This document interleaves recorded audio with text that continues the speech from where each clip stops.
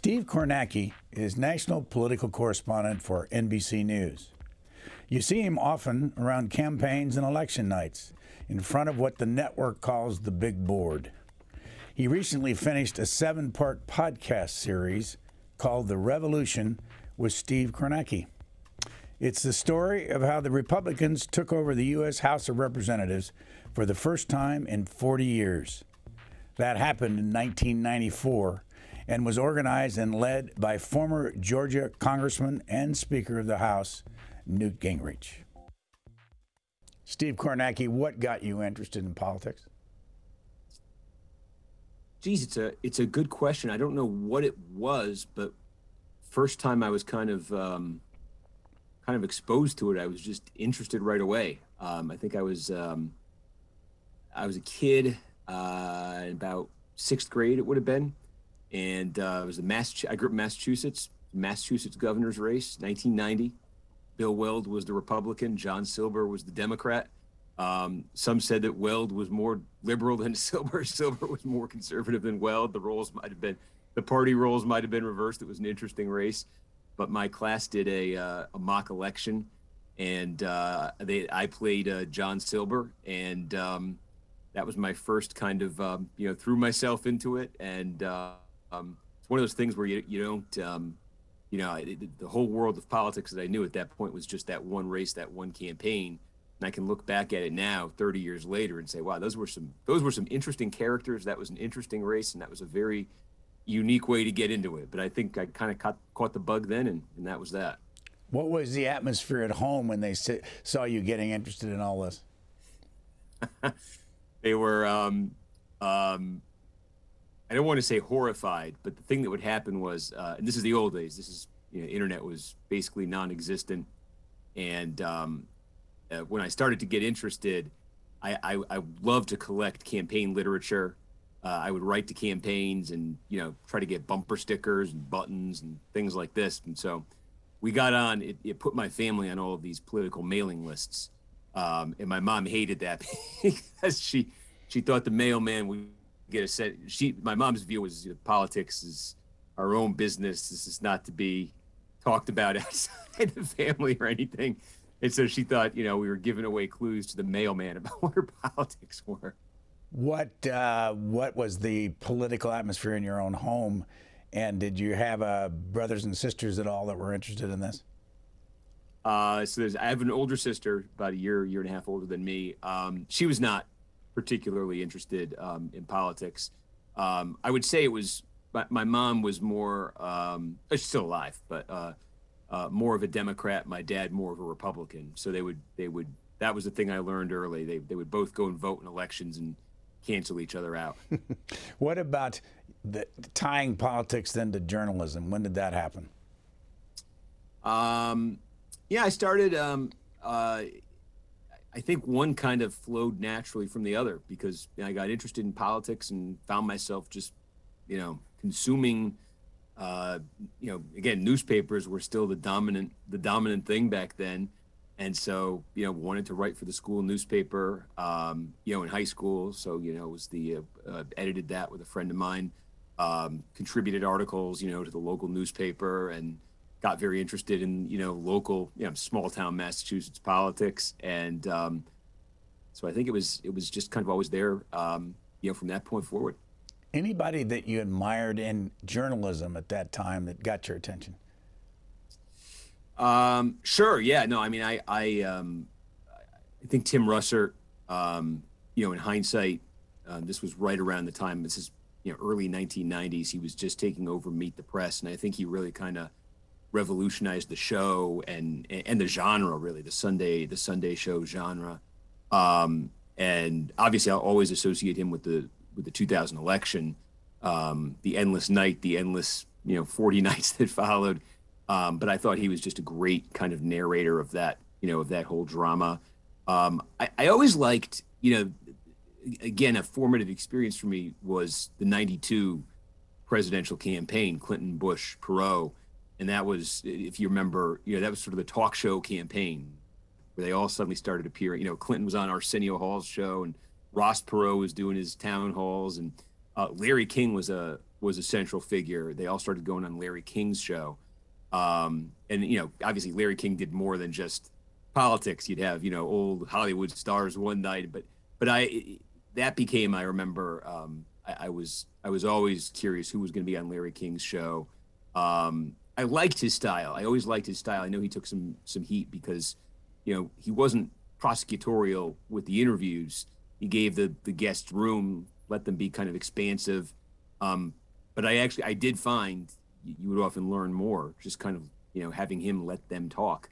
And sometimes he would just throw in kind of a random question that no one else would think to ask. And I think you'd get some insight.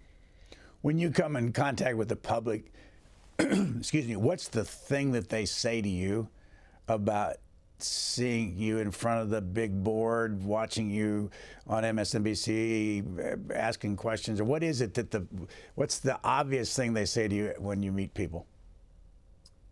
Yeah, I usually ask where the board is. Try to explain I don't you know, lug it around with me. You know, it's this weird thing that I still don't fully understand, where the pants that I was wearing, you know, during the election in 2020, which not an intended thing, not a planned thing. It's not even it's khakis, not even a thing I always wear, but it was COVID.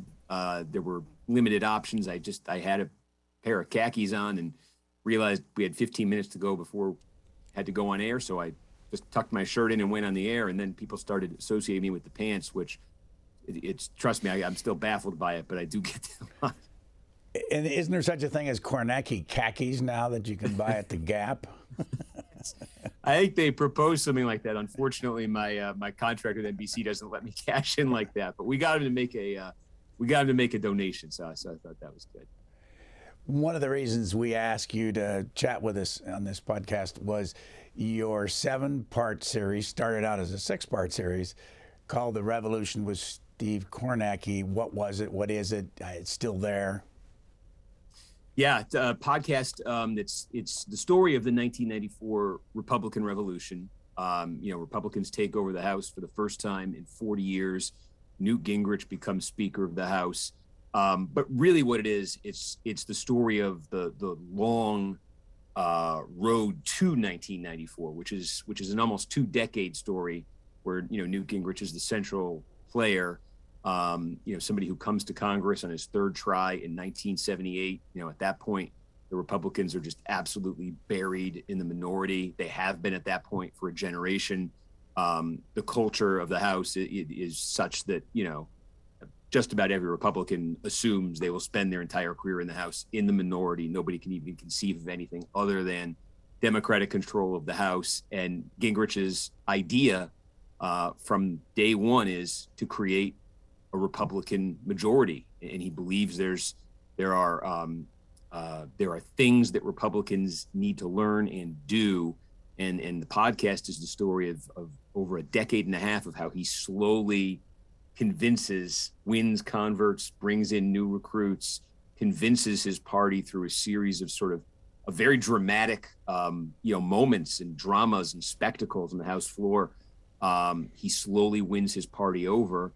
And it all culminates in, you know, what I try to, you know, here we are starting this interview talking about me becoming interested in politics in the early 1990s. I mean, I can remember the run up to the 94 midterm, and everybody knew it would be a good midterm for Republicans, a bad one for Democrats, Bill Clinton's first midterm. But I also remember just absorbing the media coverage, and nobody in the media was talking about Republicans getting control of the House. They were saying, hey, maybe they'll get 20 seats here. This would be a really good night for them. And I remember the shock of that election. And when I finally talked to Gingrich, that's the 7th episode, he likened the 94 election night 94 and the shock that it generated to Donald Trump winning in 2016. And I think that's right. I think the two were just, in terms of blowing everybody's expectations, at least in a sort of media class, I think the two are kind of on the same level. Well, you talked to him in that 7th episode after the original 6 were done. Excuse me. Why and you tell us all through the 6 that you asked him and he wouldn't sit down for an interview. Why do you think he eventually said yes? I've listened to it, of course, and he says some nice things about you. And why do you think he was not participating, and then why did he decide to? Yeah, he said, I mean, we asked him basically that question. He said, something, that they've been interested and there were some scheduling issues. So maybe it was as simple as that. But, I think I could understand with any, public figure, if you say you're setting out to kind of, tell their story and go really deep. And Gingrich has certainly been a controversial figure, through the years. There might have been some skepticism of, what's the angle here. And I think my sense is he heard the finished product and he said it. I mean, in the interview, he felt it was fair. And that's what I set out to do. That's what we set out to do with this, to tell, I think, what is a really important and rich and fascinating and in a lot of ways fun story of modern political history, and to do it in a way that I don't think was fawning, but was fair. And he seemed, when I asked him why afterwards he wanted to sit down, he did say, he felt it was fair and it was accurate, and then he wanted to talk, and we were happy to. I will say that there was a moment in your interview with him which was kind of interesting when he was talking, and has done this for years, about the elite media. And I think you asked him, who are the elite media? And he said, you. How much do you think, though, that he didn't talk to you in the beginning because you work for a left of center organization, MSNBC? You can't say that about the entire NBC operation, but do you think that he was suspicious that your politics or the network's politics would get in the way? I think it's possible. Yeah, it was. That was a funny moment, I thought, in the interview with him. But yeah, and I think, look, he's we got into it a little bit in the interview, just in terms of, one thing I was asking him was about, his own attitudes on the right towards the media, because it's been around for 50 years. I mean, you had Spiro Agnew, railing against the media, in the late 60s, early 70s. But one thing I asked him in the interview was, is it more palpable now on the right? Has that sense of hostility toward distrust of the mainstream elite media, whatever you want to call it, is it worse now than it was? And he didn't hesitate and said yes, absolutely. And so, yeah, I suspect whether it was MS or whether it was NBC even, I suspect that there was suspicion on his part. And again, once he heard the final product, and maybe it wasn't what he thought it might be. Step back for a moment from the whole project. When did you decide that you wanted to do this? And once you got, was it your ideas? And then once you got it, how did you get this through the NBC programming operation, and especially the kind of time that you had to use in order to get there? So this is, I always tell people, my favorite thing about working at NBC is access to the archives.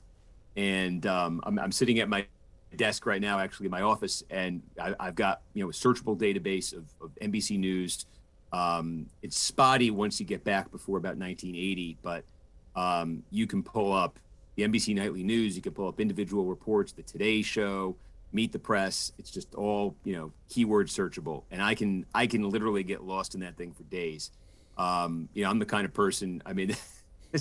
I tell you about getting interested in politics as a kid in the early 90s. I would take the train into Boston, go to the Boston Public Library, go to the microfiche department, and I would just call up a month's worth of old newspapers and just pour through them and absorb them and really try to understand, hey, 1976 presidential campaign, what was it like to experience that in real time? So I've always been interested in trying to kind of reconstruct history through media, through these types of sources. So I have been, pitching folks, in this building for years on the idea of doing something that's archive driven, that's, a podcast that's archive driven. So finally, about a year or so ago, we got the green light to do a podcast. They wanted to release it just before the midterm elections. So there was some notion of having it midterm related. And we were talking about it and trying to talk through, okay, well, could we do a series of podcasts that explore different pivotal midterm elections in history? And as the conversation kind of came around, I think we realized, why not pick what I think is the single most interesting of modern times and really go deep on it. And that's 94 and the long road to 94. And we got everybody on board with that. And yeah, it was, I'd never done a podcast like this before. I'd never done this kind of serialized, I've listened to my share of them, but I'd never done one. It was a fascinating process, and it came right down to the wire. We taped our final episode. We wanted to get it out the Monday before the midterm elections, and we got it done about the Thursday before that. How many people were devoted to doing it? We had a team of about half dozen people, and one of the things, I mean, again, it's like I now I understand the process, and it was I liken it a little bit to what I think making a movie must be like, because we would shoot these interviews. We would talk to folks for an hour, 2 hours, sometimes even more, dozens, of interviews. And we had, probably hundreds of hours of just raw material. And, we put the scripts together and, write, rewrite, and I have a sense of what the story arc is going to be. But just seeing it on paper and remembering all of that raw material, when I actually heard the final cut of it, with the editing, with the thing that really blew me away was the sound that they mixed in, the audio that they mixed in. I was surprised how much that, I think, affected the drama, affected the pacing, the sense of suspense, and it just added another layer to it that I hadn't even conceived of. I didn't even know there was going to be sort of a musical, background to it. But once I heard it, I was kind of blown away by it. So we had one person devoted just to the music, and I wrote him a note after too, just telling him, like, great job. I had something I had not even thought about at all, and it added just so much to it. After it ran initially, how could you tell if it was a success? Well, I guess there's two. Do my bosses think it was a success, and does it meet their metrics? And I'm trying to sit down. I mean, everybody's here has been very kind and supportive about it, but hopefully that will also mean we could do another one. So we'll see about that. But I wanted people, whatever side they were on, to listen to it and say that it was interesting and that it was fair. And that's some combination of that is the feedback that I've gotten. I feel like I've gotten that from folks on the left, and I feel like I've gotten that from folks on the right. And I know it's a dangerous thing to do. You're never supposed to do it. Never read the comments section. They always, but I did find myself reading through the reviews on, I guess it would be Apple Podcasts. And it seemed to me that there was a fairly equal number, just based on what these folks were saying, a fairly equal number of people from the right and from the left, and generally positive. And so that's what I had set out to do. I wanted something that I just feel too much of media is one side talking to itself and ignoring the other. So I wanted to create something that was accessible to both sides. I have a list of 6 clips. I'm just talking to our producers, I'm going to jump to the second one because we covered the first one talking about your past when we started, and the second one was from episode 3 talking about the Gingrich tapes and Rush Limbaugh's impact. Let's go to that, and we'll get your follow-up. This is Congressman Newt Gingrich.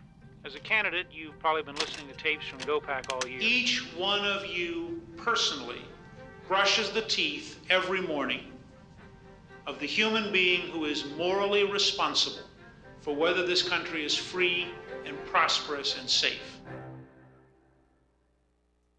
In some respects, it was kind of an intimate relationship because it was just Newt and I in the car, and we had an hour and a half together, and he talked about issues that ranged from taxes to spending, welfare to workfare, foreign policy issues. This is Gil Gutnicht, a Republican from Minnesota. And the tapes have become the stuff of conservative legend. Gil Gutnicht would ultimately decide to run for Congress in 1994, and as he recalls, the tapes were key to that decision. But, he stresses, they were only part of it. I think it was a lot of things. There was a confluence. There was Rush Limbaugh on the radio. There were the GoPack tapes. It was almost like the German word is Zeitgeist, the spirit of the times. That's right. Rush Limbaugh on the radio. I say on the radio, I'm not trying to persuade anybody. Don't worry about me. Hell no. I'm just a guy on the radio having fun. Am I trying to get anybody elected? No. Already did. Already did is what he said. Gingrich and allies like Rush Limbaugh would eventually get a lot of people into office. It almost sounded like Carlin with that humor. Steve Kornacki, the tapes. What are you talking? What is he talking about there? That Gil Gutnick listened to the tapes. Yeah, for folks who are a little younger than me maybe and don't remember the audio cassette, but that was the 1980s, early 1990s. You're driving around in your car, you had AM, FM radio, and you had a cassette player. And then maybe in a newer model car, you could put a CD in or something. That was revolutionary. And Gingrich, what he was trying to do was he was trying to bring like-minded folks to the House, to Congress from all over the country. And this was part of his strategy of kind of reaching out to recruits. There's an organization called GoPack. It had started, I think, in the 1970s. Pete DuPont, who'd been the governor of Delaware, ran for president in 1988. He had originally been running it. He stepped down to run for president in 88. And Gingrich, then a rising kind of congressman from Georgia, took it over. And Gingrich would record these audio tapes that were sometimes they'd be just speeches that he delivered. Sometimes they'd be explicit sort of instructions or kind of a tutorial for would-be candidates on how to talk about the issues. The idea that Gingrich had, and the thing that we really try to get across to folks with this podcast who don't remember it or didn't live through it, was that the Republican Party in the late 70s and into the 80s in the House and nationally was a lot more ideologically diverse, I think, than it is now. True of the Democratic Party as well. The parties weren't sorted out the way they now are. And Gingrich wanted the Republican Party to be defined as the conservative party. And he wanted that to be infused with a little bit of populism, but he wanted it to be the anti-tax party. He wanted it to be the anti-elite party. He wanted it to be the party that was opposed to big government, that wanted to, dramatically cut the size and scope of government.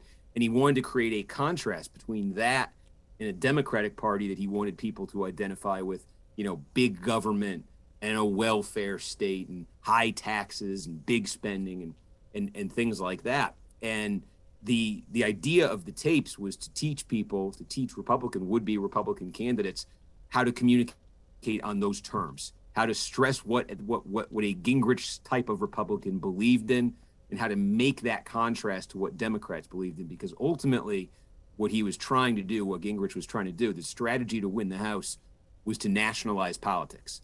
Because he felt that basic contrast I just described was a winner. It was a winner for Republicans nationally. That's why Reagan was able to win 2 landslides. That's why Bush was able to crush Dukakis in 88. It's why Nixon was able to win over George McGovern in 72 by such a landslide. And he felt if voters took that same sense of contrast into the voting booth in every individual House district around the country, there'd be a Republican majority. So these tapes were Newt's way, and they would Gil Gutnick's a great example, state legislator in Minnesota, gets the tapes. He's listening to them to and from his commute to St. Paul, and he's learning to communicate like Newt. And you got to imagine for these guys who were, young, 20s, 30s, whatever it was, starting out in Republican politics with big aspirations of getting to Washington. It was kind of exciting stuff because, you heard it in the language that Newt's using there. He's setting extremely high dramatic stakes. This could be the role you play in history, and here's how to do it. And that was something new that was being offered, to Republicans. It wasn't come to Washington, be in the minority, and maybe after 20 years you could become the ranking member on appropriations. It was something much more exciting than that, and I think that's how he ultimately built his power. Did you listen to any of the tapes, and are they available for people to hear today? Yeah, they're tougher to find than I thought, although I did hear from somebody after after the podcast came out who has a complete set. So I want to try to listen to those. But there are some in the archives down in Georgia. Gil Gutnicht was nice enough to share some with us too. But it was, you know what it was? I mean, what it really was, you have Limbaugh in there too. I mean, it was a version of the Rush Limbaugh show. You know, Limbaugh was much more entertaining. He had an entertainer's flair to how he was presenting it. But Limbaugh was, you know, kind of pushing the same basic message on the radio 3 hours a day as Newt was in the tapes, and as Newt was. Limbaugh was pushing that same contrast of Republicans versus Democrats, conservatives, opportunity, you know, versus liberals and welfare state, that sort of thing. I mean, that was what Limbaugh was basically trying to push every day too. So there was that merger kind of in the late 80s of Newt on the inside in Congress, and Limbaugh on the outside, reaching 20 million people on the airwaves every day, and that was a big ingredient. You talked to former Congressman Bob Walker and Vin Weber and others.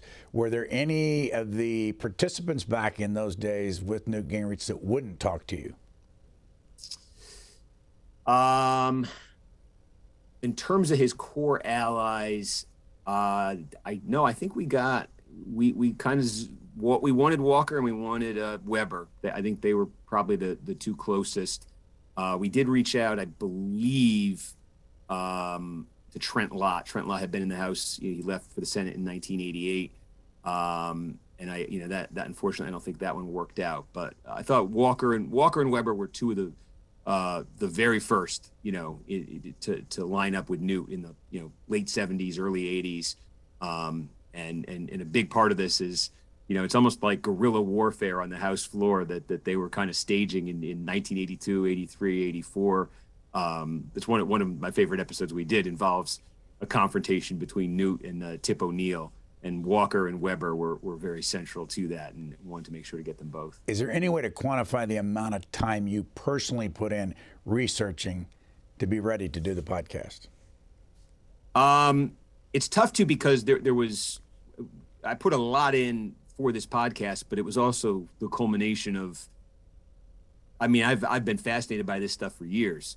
So a lot of the, you know, source material, I knew where to look for it because I'd already heard it or I'd already seen it. Wrote a book a couple years ago called The Red and the Blue, and it's sort of the story of politics in the 90s. It's a lot of Clinton, it's a lot of Newt, and so some of this is also in that. So I got a lot from that research as well. But it really was. It's you know, something I've just kind of I've absorbed a lot of material about it through the years. I can remember, again, in that early years of my political interest, one of the first books I read, again from Massachusetts, Tip O'Neill was this towering figure in Massachusetts, and his memoir was Man of the House. And I mean, I remember reading this early 90s, reading him his section on Newt Gingrich, and that knowing about that confrontation that we get into in the podcast, that big on House floor confrontation between Tip O'Neill and Newt Gingrich. That's my first memory of it. So that's 30 years ago. How many politicians had you met before you got into the journalism side of this? And did you work in any campaigns? I worked on it. Yes, my 1994, interestingly enough, was a volunteer on a local campaign for state representative in Massachusetts. Bob Hargraves was his name, the first Middlesex district of Massachusetts. And he was Republican, and it was an interesting campaign because this is way more than anyone wants to know about the first Middlesex district of Massachusetts, but the incumbent actually passed away right before the primary, and there was one other name on the ballot, and none of the local Republicans wanted that person to have the nomination. So Hargraves ran a write-in campaign in the primary, and I remember we had to send stickers out. The big thing to do was we sat in somebody's basement mailing stickers out to every voter in the district, because you could put the sticker on the ballot and they would count it as a vote. And he won the nomination, and then he won the general election, and then he is a very, gracious thing for him to do. I still remember to this day, he invited me to to his swearing in January '95. So it was, I got to be on the floor of the State House in Massachusetts for his swearing in, and it was also the swearing in of Bill Weld for his second term as governor, and got to see all these, if anyone, a name people might know nationally, Billy Bolger, who was the longtime state Senate president in Massachusetts, among other things.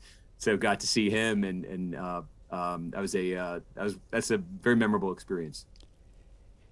Here's another clip from episode 3. It gets into the real meat of the Gingrich relationship with Speaker Wright. Let's listen to that and get your feedback from it. In the opinion of the chair, the ayes have it. That's Wright presiding. He's trying to pass the bill. The voice vote is ceremonial. Now there will be a recorded vote to put each member on the record. If you've watched C-SPAN over the years, you know how this looks on TV. The sound of the House floor is muted, classical music plays, and members cast their votes by electronic device and then mill about and watch the tally board.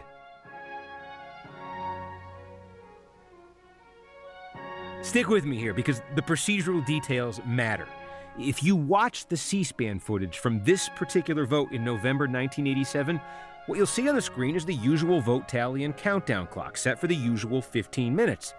And when the time runs out, the vote tally stops at 205 yeas and 206 nays. That means the Democrats and Speaker Wright have lost by 1 vote. Gingrich is in the camera shot here. He's smiling, he's standing behind Bob Michael, and it looks like he reaches over to shake somebody's hand. This is a big moment for the Republicans.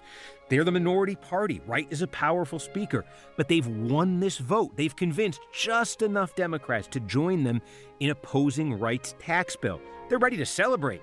But when the sound of the chamber comes back on, the speaker doesn't confirm the numbers that were just on screen. Any other members in the chamber who desire to vote? And so now suddenly there are 206 yeses and only 205 noes. If there are no other members on this vote. And then Newt Gingrich gets on the mic. Once the Speaker has said the vote is closed and all time has expired, and that is on the tape, we have it on the videotape. Once that has been done, how can it be reopened? What do you think? I really wanted to make sure we included that full story in this podcast because the single thing that made Newt Gingrich among Republicans in this long rise to power, I think more than anything else, was taking down Jim Wright as the House Speaker in 1989, forcing Jim Wright to resign.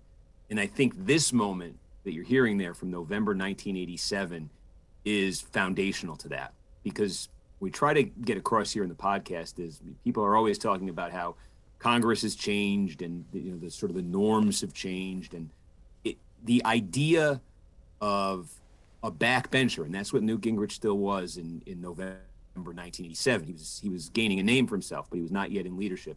The idea of a backbencher going after a sitting House Speaker on ethics charges, filing ethics charges against a sitting House Speaker, was for most Republicans, even those who didn't like Jim Wright that much, a bridge too far. It just wasn't done. And that vote we just took you through, where this was, Wright had a vision of the speakership. He had just taken over at the start of that year from Tip O'Neill, who had retired. And Wright wanted a much more centralized speakership. He wanted to be a more singular figure. And he wanted that tax vote to go through as leverage for dealing with the Reagan administration. And he, this is something that Tom DeLay would do years later and drive Democrats nuts. But he held the vote open, knowing that there's this congressman from Texas who owes his seat in the House to Jim Wright, and has told Jim Wright, I'm for you if you absolutely need me. And, when the vote originally fails, Wright holds the vote open, calls in the favor, gets the guy to the House floor, changes his vote, and it's Republicans, the reaction from Republicans, you hear Gingrich there. He's irate, but it's not just Gingrich. I mean, this is, Bob Michael, who's the Republican leader who represents a very different style of politics, conservative, but he represents a very different style of politics than Newt Gingrich. And Bob Michael is just as irate as Newt Gingrich when this happens. And I think it's no coincidence that it's pretty much in the immediate wake of that episode that Gingrich goes forward with the ethics campaign, the formal ethics complaint and the ethics campaign against Jim Wright. And I think had it not been, I wonder, and I suspect if it had not been for that and that kind of, those kind of actions from Wright, I think somebody like Michael would have tried to rein in Gingrich in taking that step. And if Tip O'Neill had still been speaker and Newt Gingrich had decided to wage an ethics campaign against him, this is something I asked Gingrich when we sat down and talked. I said, could you have done something like that against Tip O'Neill? And he said, no, absolutely not. Just O'Neill, even among Republicans who didn't like his politics, they liked him personally, generally. Republicans didn't like Wright. And in an episode like that, they felt Wright was trampling all over them. And then so suddenly, here's Newt Gingrich offering them a way to fight back. Even the ones who would have been queasy before, suddenly they weren't going to stop him. When you, and a lot of what I want to ask you is about how you put this together, because people certainly can go and listen to your 7-part series. When you got down to having to produce it itself, how much time did that take you because of the music, and how did you work that out among your 6 people? Yeah, the music I literally didn't hear until I heard the final cut, and like I said, it was just like, oh, there's music in this, and then oh, it's good, it's great, it really, I can't believe how much it helps. Yeah, we would get we would hammer out a script, and each episode was about 35 to 40 pages. There was a lot of writing, rewriting, back and forth, just kind of hammering out the script. And then, you think that's the hard part. I'm used to just from writing, once you get everybody on the same page with the script, you're done. Then you got to go record. And the recording is read this line, now read it again. Now emphasize this word. Now emphasize that word. Try it one more time, so each episode, again, 35 to 40 pages of script. We would take a first pass through that would take about 2 hours. Then we'd come back about a day or two later and there'd be notes. Each line was numbered, there'd be hundreds and there'd be notes about a few dozen of them. So we'd have to redo those, and then we'd redo another set of them. So it ended up being 3 or 4 days of taping, a couple hours each day for each episode, just to try to get the right. What they wanted, I could see in hindsight, was to have a number of different options for these reads, different tones, landing different ways. And then, we had, our audio engineer just who figured out, I think, kind of brilliantly, exactly the right one for the right spot and put it all together. How did you determine the optimum length for each of the episodes? I think they felt, 40, 45 minutes or so is about the right time on these. I was working with a team that's done a number of different podcasts before, and I think that was just kind of their sense from having done them before. Because believe me, the scripts that I would kind of send over to them definitely ran longer than 45 minutes, and I had this experience writing that book a few years ago. I remember I turned in 170,000 words, and the editor cut it down to 140,000, and I remember just seeing page after page of red lines crossing stuff out, and it was painful because I'm thinking to myself, oh, we're losing this essential story, we're losing that essential point. And now, a couple of years later, I honestly couldn't even tell you what the stuff was that was taken out. And it was kind of the same with this podcast. I would see all of these cuts made from the scripts, and I'd wince, and I'd say, oh, it's not going to make any sense. But once I heard it, I forgot most of the stuff that we had taken out. What podcasts do you listen to now that mostly are about politics that you respect? I'll tell you what got me really interested in this genre was series from Leon Neyfakh, and he started Slow Burn. I don't think they're called Slow Burn anymore. I think he's switched kind of places. But his first one was about Watergate. His second one was about the Clinton Lewinsky. He did one on the 2000 election. He was taking, and he's a former colleague of mine. I used to write for the New York Observer once upon a time. And I just remember sending him, a note when I first heard it and just saying, this is fantastic. Like, this is, to be honest, I'm a little bit jealous here. I wish this is, stuff I was doing. But I thought he did some terrific stuff there. And it was the Clinton Lewinsky one. In fact, I never actually asked him how, but I think he struck some kind of deal with NBC because the main source for the nightly news, the news footage that was used was NBC, for that podcast. So it was one of those where I'm listening to it. I'm saying, but I've always been interested in doing something like this. And now I'm hearing somebody kind of do exactly that. I was like, I got to be able to get this place interested in this, and that was what got me really pushing them. And it did take a few years, but we got there. I remember finding his serial series on Watergate on television on the Epix channel, and I think it's probably still there. It's a long series. It was, yeah. It's made me wonder if there's a video version of the revolution, but we haven't had any talks. What's your sense of doing a podcast versus doing video? It's I don't think anything was lost not having the video for all of these clips. And it's I was wondering when we started if it would be, and when I heard it back, I don't think so. The only thing I can think of that might be that's a little bit missing is for folks who know what Newt Gingrich looks like or what Rush Limbaugh looked like, or these major players. See, when you get the video, you're seeing him 30 years ago. You're seeing him 35 years ago. You're seeing what the graphics on TV looked like 30, 35 years ago. And there's a little bit, I think there's a funness to that, I think. And you don't get that when you make it a podcast. But I think in terms of understanding the story, I think you can picture it. You could, that scene you just played from the the House floor, the Jim Wright Newt Gingrich battle. I imagine a lot of folks who listen to this do not know what Jim Wright looks like, so they got to create. But I think there's a little bit of a fun in that too, where it's we describe him, we describe his style. He's a Texan. You can hear that in his voice. He's from the older generation, and I think you can. It's kind of like reading reading fiction. You got to create your own picture in your head, and I think there's a little fun in that. In your interview with Newt Gingrich that happened after you did the first 6 podcasts, there's a story that came up that you all talked about, the CNN debate in 2012. What's that story with John King from CNN, and also the impact that it might have had on Donald Trump?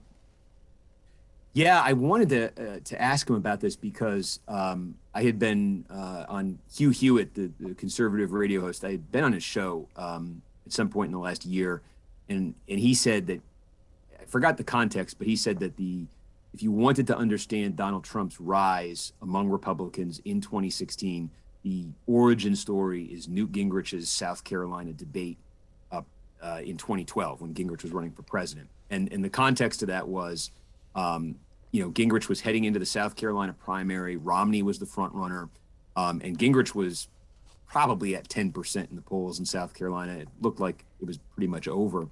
And here's a debate a couple days before the primary, and Gingrich's second wife, who'd been his wife when he was House Speaker, gives an interview to ABC News Nightline and says essentially that he had asked for an open marriage. And word that ABC was going to air this interview and excerpts from the interview leaked out right before the debate. The actual segment didn't air until after the debate. It was on Nightline that night. And so CNN was hosting the debate. John King was moderating. And he started the debate by saying this is being reported by ABC News. Mr. Gingrich, do you have a comment on it? And Gingrich just tore into the paraphrasing. This is the kind of garbage that turns everybody off to politics. The fact that you would start a debate for president of the United States not on a substantive issue of concern to Americans, but on some cheap, tawdry, on and on like that. And it is, when Hewitt had told me that, it stuck in my head. And when I was going to interview Gingrich, I rewatched it, and it's very easy to find on YouTube. And it is striking because there's a live audience for the debate. There must be 1,000 people in the convention hall. And I am sure most of them did not show up that night as Gingrich supporters, because like I said, he was probably at 10% in the polls. Within 20 seconds of Gingrich laying into King, the crowd isn't just clapping, they're giving me a standing ovation. And he goes on for 2 or 3 minutes. He takes 2 or 3 passes at it. And you watch that clip and you just feel this energy, this power in the room. I mean, whatever you think of Gingrich's answer, I'm just saying he clearly has tapped into something profound here. And of course he did in 3 or 4 days, he jumped 30 points in the polls. He won the South Carolina primary by double digits over Romney. Didn't end up getting the nomination, but it was one of those moments where, I think Hewitt believes, and I've talked to other people since who kind of believe that's something Trump saw and saw the power of and sought to channel that in 2016. And that's what I wanted to ask Gingrich was, did he think that Trump had watched his performance in 2012 and did that shape how he ran his rhetoric toward the media? The sort of, that Trump made so much of his campaign in 2016 a drama of Trump versus the media, and trying to understand. I wanted to understand that, and I wanted to understand from Gingrich what it was that he was tapping into, because there's no question it was powerful. I wanted to understand what he thinks it was, and he talked about it's an old. I think we all know. I mean, you could think of. As I said, you could think of Spiro Agnew 50 years ago. You could think of, Dan Rather, conservatives didn't like him much in the 70s. It's an old story of conservatives distrusting national television media. But what I want to know is it deeper now? Is it more deeply felt now? And he didn't hesitate to say, yes, absolutely. And that's one of the things I explored with him in the interviews, why that is. What do you think? What's your own view of... And matter of fact, I'll throw in this: if you were advising a politician, and I know you might advise the Republicans one way and the Democrats the other, what would you say about this whole issue of challenging the journalists? It fascinates me because like I said, I think it just so. I've become very interested in trying to understand the evolution of media. I mean, I guess to backtrack, the big picture story we're telling with this podcast isn't just the Republican takeover of Congress, it's the nationalization of our politics. And that's something that Newt understood. He understood that media was changing in a way that was going to make it a lot easier to nationalize politics. And then he wanted, again, that contrast I was describing, he wanted folks seeing it in every corner of the country. And that's something that's just happened. I mean, more than ever, people vote straight ticket Democratic, straight ticket Republican. And I think something that's really, kind of moved that process along, accelerated that process is the evolution of media in the last, I'd say, generation or so, where you once you identify with Team Blue or Team Red, you can just, live in the Team Blue information bubble or live in the Team Red information bubble. And so when Gingrich describes what he's tapping into in a moment like that in the debate, or Hugh Hewitt says this is what Trump took and brought to a new level in 2016, what I see is, why would that be more palpable now? Because if you're on the right, there are all sorts of sort of alternative media sources that it's not like the 1970s where it was ABC, CBS, NBC with the nightly news, and your daily newspaper. And basically that was it, unless you were one of those people who subscribed to these political newsletters or something. Now there's ABC, there's CBS, there's NBC, there's also cable news channels, there's also internet, Facebook, Twitter, social media, there's talk radio, there's podcasts. So if you're on the right and the elite media, to take Newt Gingrich's term, is reporting something, you can turn to an endless number of sources for a rebuttal and for a different perspective and for a different way of understanding an event potentially. And I think that's just ratcheted up that tension in a way that just, when there were far fewer media sources, just couldn't be. When you want to listen to the right wing on media, where do you go? I think it depends. I try to listen to to Hugh Hewitt's show, when I can. I think that's a pretty good. It's not just Hewitt himself. He brings on a lot of guests who I think you can kind of take the temperature. I listen to National Review has a podcast, The Editors, that I listen to. It's one of the challenges, I think, in trying to understand Republican politics right now is that there's still this sort of disconnect between a lot of the like you talk about like a National Review or something, you'll hear a lot more skepticism about Donald Trump there than I think maybe exists among the average Republican voter. I think that was a major theme in the 2016 campaign. I think there was a lot of conservative, right-leaning outlets made efforts to really understand the Trump voters and to incorporate a lot of their that understanding into their coverage. But I think there's still, I'm aware that there can still be a bit of a gap there. In fact, I think that's the biggest question I have right now. So I'm just looking forward to 2024, and everybody's trying to figure out Trump, DeSantis, maybe someone else, but I really don't know. I'm picking up from a lot of these right-leaning media sources in eagerness for DeSantis to emerge and to eclipse Trump. But I'm remembering these folks also had an eagerness for anybody but Trump to emerge and eclipse Trump in 2015 and 2016, and it didn't end up happening back then. And so I'm trying to keep that in mind as I hear this chorus right now, heading into 2024, that not just because you're hearing more people in right-leaning media say it doesn't mean it'll happen. Here is a final excerpt from your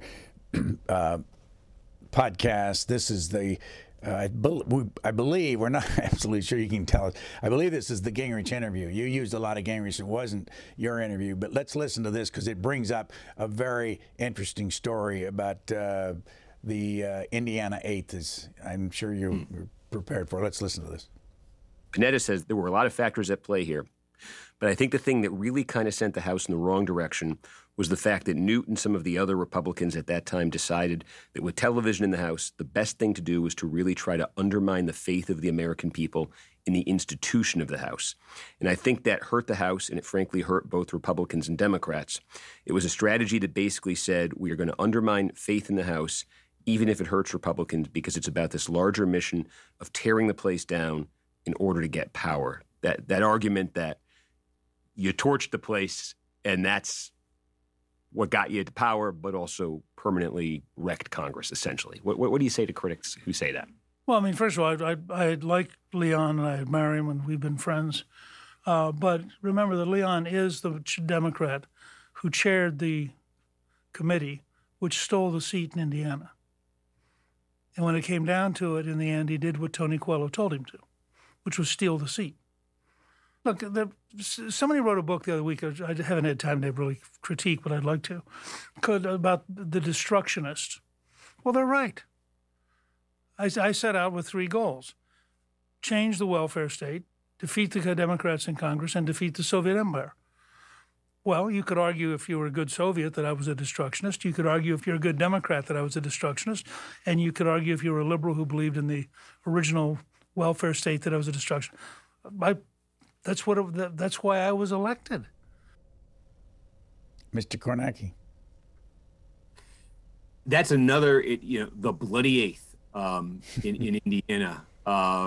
This district, this gets back to it came after the 1984 election, and the Democratic incumbent appeared to have been defeated by the Republican challenger. Reagan landslide in 84. This is a district that had changed hands countless times over the previous 2 decades, and the Democrat Frank McCloskey, the incumbent, contested the election, and the House is the ultimate authority on elections to the House. The House can choose whether to seat somebody or not to seat somebody, or who to seat. And so it basically, this whole drama from the 84 election into the late spring of 1985, where the Democratic controlled House refused to seat the Republican, who twice got certifications from the Secretary of State in Indiana, a Republican Secretary of State, and set up this committee of 3 people, 2 Democrats, 1 Republican. And the chair of the committee was Leon Panetta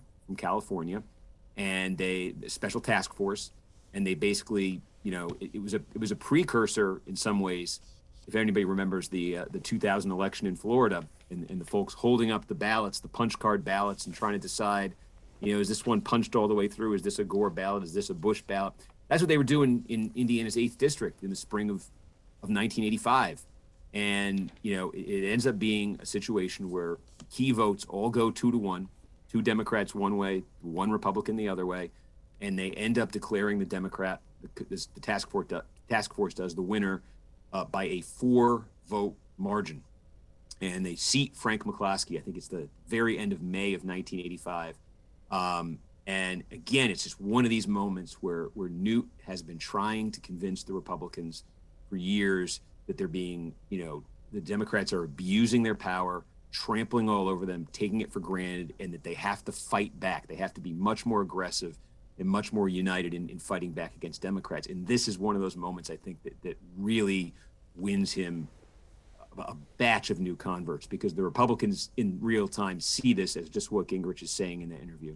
They see this as the Democrats abusing their power to steal an election that they didn't win. And it's an amazing scene. I think we have some of the audio from it in the podcast. But the part that really sticks out most to me is Tip O'Neill is still the Speaker of the House, and Bob Michael's the Republican leader. And Tip O'Neill and Bob Michael had a very unique and special relationship. They were truly good friends. They enjoyed each other's company. They liked each other enormously. And Tip O'Neill moves to swear in Frank McCloskey after this vote is taken, and the Republicans stage a walkout in the House, and O'Neill calls out to Bob Michael, his friend, and says, "Would the gentleman please stay, out of respect to the new member?" And Michael says no and leaves, and with Gingrich. And I think it was symbolically, that's Michael and Gingrich were always 2 very different people.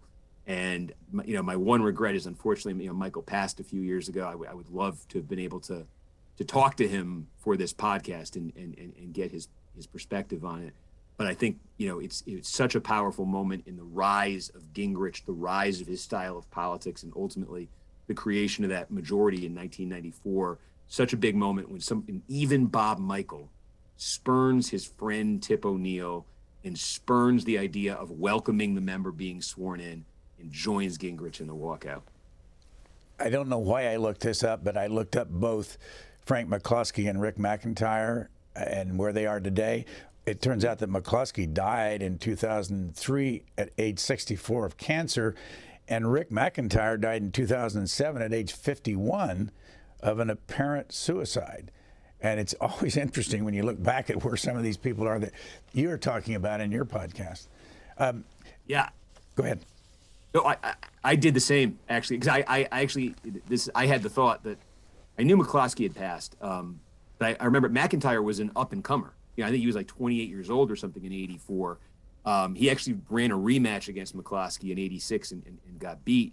But I had the same thought. I was like, let's get him for the podcast. And then, it turns out his I think his life had kind of taken a turn there, and it ends up being just a tragic story. I wanted to ask you, in your interview with Newt Gingrich, there were a number of times where he said something like we just heard him say, "I like Leon and we've been friends." How is that possible in a town like this now with the bitter, especially around Newt Gingrich, who a lot of Democrats, I think I could say, hated? Yeah, it was interesting with some of these interviews and talking to Gingrich.